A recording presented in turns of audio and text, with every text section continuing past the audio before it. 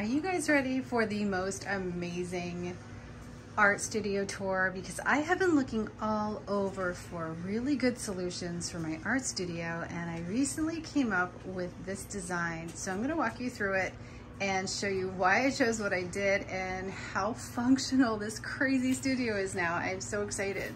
So as you walk into my studio, I actually have this amazing black desk, and it's a standing desk.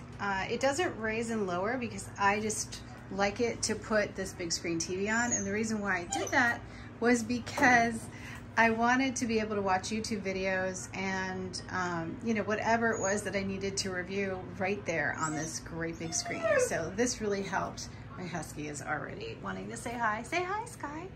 Hi. Hi, everybody. She's gonna get in the chair. Okay, so this is a projector right here, and the reason why this is great, come on, you can sit on the chair, come on, is because it projects over there. So sometimes I will have a drawing, and maybe the drawing will be something that I really want to paint, but I don't want to redraw it. So having a projector, being able to just be set up all the time on an easel, like this great easel here, just makes it so handy for me. Another thing that I also really wanted was to use this extra desk, which actually one of my people on Facebook I saw has this desk. It's a glass, really beautiful desk, and I love it. Hi, Sky. Hi, honey. And the thing that I love about this is a light box, but this entire desk actually becomes a light box. All you have to do is just put a light underneath it, and if you do like to trace like designs and you have trouble reproducing certain drawings, then you can just pull this out and make it a huge big light box. Not only that, but it also does raise up, so I'm not going to raise it here because I'll knock this off. So I just have it tucked under, and I was really careful to measure everything so that it would just easily hide underneath this amazing stand. You see how cool that is? So I not only have the luxury of having a YouTube television or, you know, whatever I need to watch on it, but I've got this really beautiful drafting table that's glass that works as a, you know, like for so many functions. It's on wheels, it slides away, and if I want something bigger to work on, I can use that. So that's really easy. Then I also have this, which is the standard easel. I love it. It's so cool because it's so adjustable in so many ways, right? So you can like make it for full-length paintings. You can even flip it over as a table. There's just a lot you can do with it. And then I got this, I've had this for a while. It's a smaller easel, and it actually has this really cool drawer so that you can keep paints and stuff or brushes or whatever you want in it. And it holds a pretty decent size painting. You know what I mean? It's a really nice little portable easel. Then I got a set of drawers. This holds all my acrylic paints. So I just kind of arrange them. I won't go through everything, but tons and tons of acrylic paints and like heavy body acrylics in there, and then some watercolor supplies in the bottom. Another thing I needed was tons of storage. So I went for this. Now this table, you cannot buy in one piece. You actually have to get this in separate pieces because they just don't have one. What you're looking at here is actually a thinner 3-tier shelf that I bought on Amazon, and I will link everything for you below. Then I purchased shelves, and I put these shelves on to extend it. So you can see this is the color of the shelf. This is the extension shelf, and that holds all of these really pretty boxes in which I have labeled them. So extra watercolor palettes, extra watercolors, the Meeden little drawer. This thing is so cute, I love it. It holds so many things and slides open and holds brushes, keeps them away from the dogs. This is the wood box set from Inktense. There's a paper cutter, extra boxes that came, my Epson printer, which I love. This prints really great prints. So I have all that storage now, which is so essential, you know, for your art supplies. So think about it. I have this storage here, and I have this storage here. And so far you've seen two amazing workspaces, right? Like you could work on this if you wanted to. I have a full easel here, or drafting table, which also doubles as a light stand or a light box. I have this smaller easel here, and then this really big easel here, lots of drawer storage. Then this whole top is for making videos and dealing with computer stuff and, you know, all of my work stuff. So this is where I work every day. Then over here, oh, also have to have a swivel. Great, because then wherever I am in the studio, I can swivel it around. Oh yeah, this is good too. I got these to hide cords. So I found this solution, which I really love.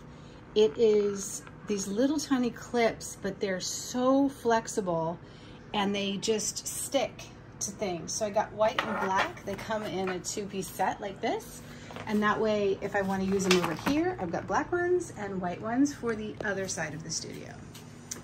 Those are going to be really helpful for all these cords. This is a really adorable stand. They come 2 in a pack. It is so affordable, and what a great way to just give yourself more space. I find that when I put things on them, it frees up so much space on my countertop, and it just feels so much different. I actually think it feels really professional, you know, and just looks cleaner. I put the other one under here, and I just got a smaller shelf at like Home Depot or Lowe's, and I use that now to hold one of my larger paint sets. This is the Schmincke paint set. Beautiful, right? Okay, so moving over here, this is a set of drawers that they sell on Amazon.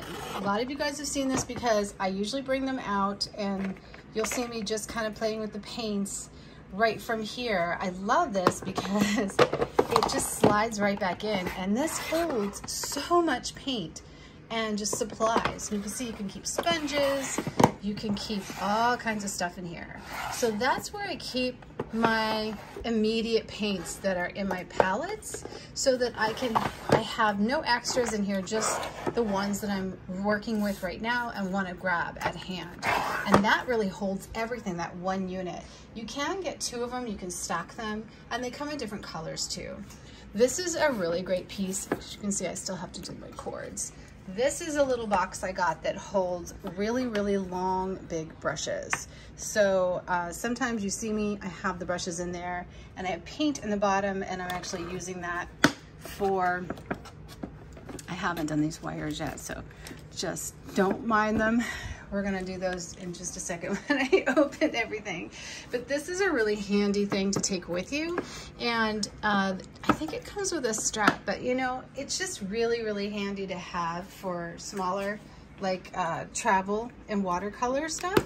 This is the Roman Schmal wood box set. I love that. So always has a place on my desk.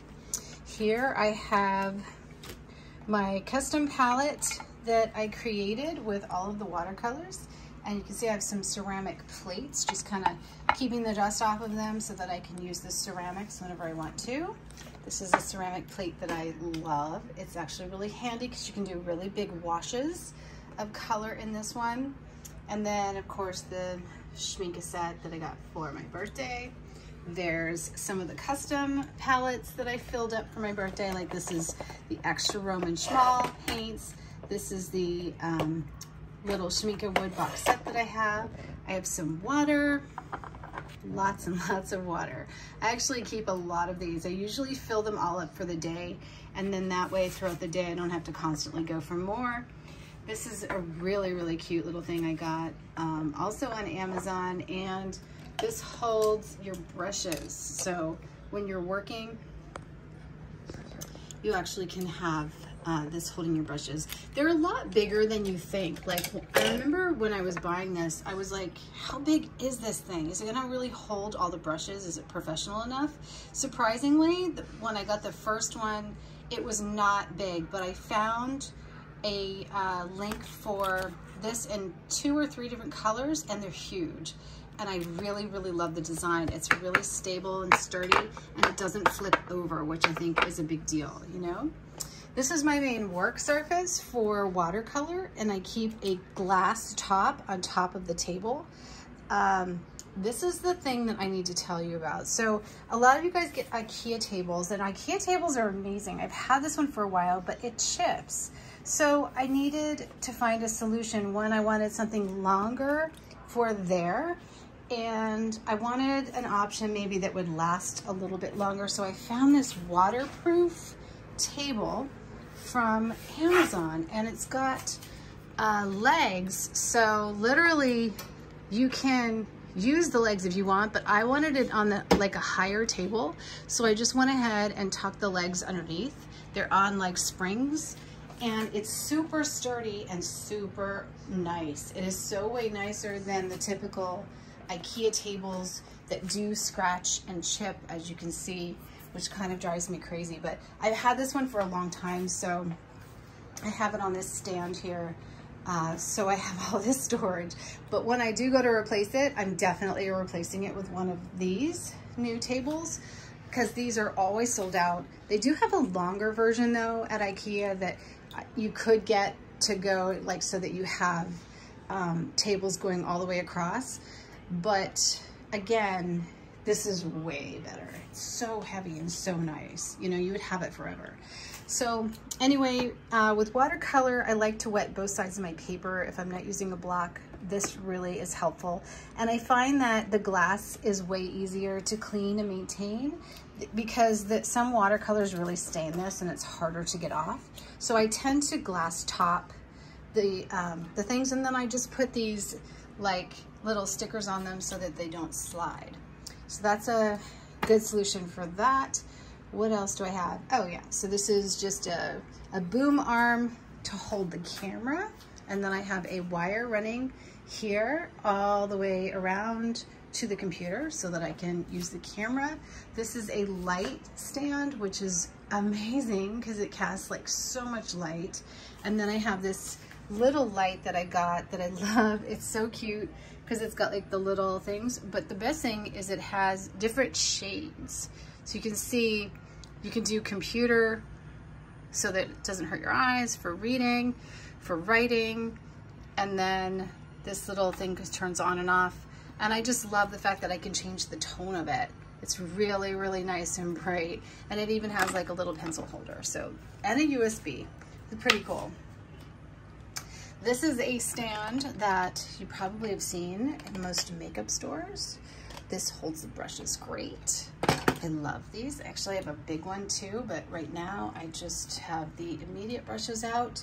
And as a solution for storage, I found this. This just came in today, so I was waiting for this final piece before I could do this tour. And it is a 2-tier stand from Amazon, and it's got these hooks on it, and it also has these really, really cool little like pencil holders. So I have extra brushes in it. I have my pens, and then I have plenty of room to put like just added things that I need on hand typically. You know what I mean? These are all of my little travel palettes that you guys have been seeing me review as I put them together. So they all fit right in there. And then the rest of them are in, I don't know, one of these boxes. I think, yeah, there's a bunch in here. So these boxes hold so much, and they've got little magnets on them. I have extra, if you just put some painter's tape, you can put all of your extra paints in there. So I've got like things that I'm not using right away. So great for storage. The bigger ones actually store paper really well. I have a little garbage pail, and then this chair I love. I got it at IKEA. This one I got on Amazon, which is the fender stool. And did I miss anything? I don't know. I don't think I did. I have like a little charging stand for my phone. And then these really, really nice power chargers that I have around the studio for everything to just kind of be in and connected. Then I just did some art. Now the art on the walls, of course I made all the art, but these frames are gonna stay where they are. Once they're in place, whatever I'm working on currently that I want to have in front of me as I'm doing more or developing a certain style, like say I'm doing a lot of urban painting, then I just take out whatever I'm not doing at that moment and I put in my favorite paintings that will influence me at that time. I also put some more up here, and I intend on putting a few more on the wall too, because I find that whatever I have around me is typically what influences me the most. So that's the idea behind the paintings on the wall. All right, so I am completely out of breath. This is like a little table that is just another shelf that I've attached to this so that I have a little more room so that I'm not taking up any of my watercolor room for like my iPad for reference and things like that. So in any case, that's it, guys. Microphone, I think I covered it all, right? The big thing was that I wanted to stand up and be taller. I found that this arrangement didn't really work out when it was lower. So I went through a lot of different things. By having this desk be a standing, like a bar top desk, then I'm able to slide the other table underneath. Hi, Misty. Oh, we're getting a visit from both the Huskies. Hi, Mist. What's up, Misty? Misty girl. Hello. Hello, sweetheart. So you might want to consider whether you want to be taller and, you know, have more standing and sitting time, or just be bent over a lower desk. Because I found that being bent over a lower desk was not fun. This is actually a stand from IKEA, and it's on wheels. That's another thing. Notice that everything I have that needs to move is on wheels, including this one's on wheels, those are on wheels. The only thing that didn't need to be on wheels was this, because that probably wouldn't be good on wheels. But you could even get like a cart, an art cart, and find a way, because this has a rail. So because it's got a rail, it fits so nicely under here, and it doesn't shift. So if you measure properly, you see what I mean? I have it perfectly centered so it cannot go in either direction. So if you're really, really good about it, you could find a way to maybe do a cart or something if you didn't have shelves, but these shelves are not very expensive. And then of course, you know, these carts are available on Amazon as well. They are really, really handy, but I keep them with the boxes in them because I have dogs, and my dogs love to steal art supplies. Okay, so I don't think I missed anything. If you have any questions about anything else that you see in here, or you're struggling yourself, I know this is a super big struggle, guys. It's so hard to come up with a really great arrangement that's so functional, but that looks good too. And I'm really happy with the way this turned out. It's really clean. It's so functional. I have so much workspace.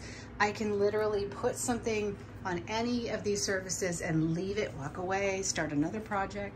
So I'm not stuck with just one surface. I have plenty of space in here. It feels really spacious, and I am extraordinarily inspired by it. I love it.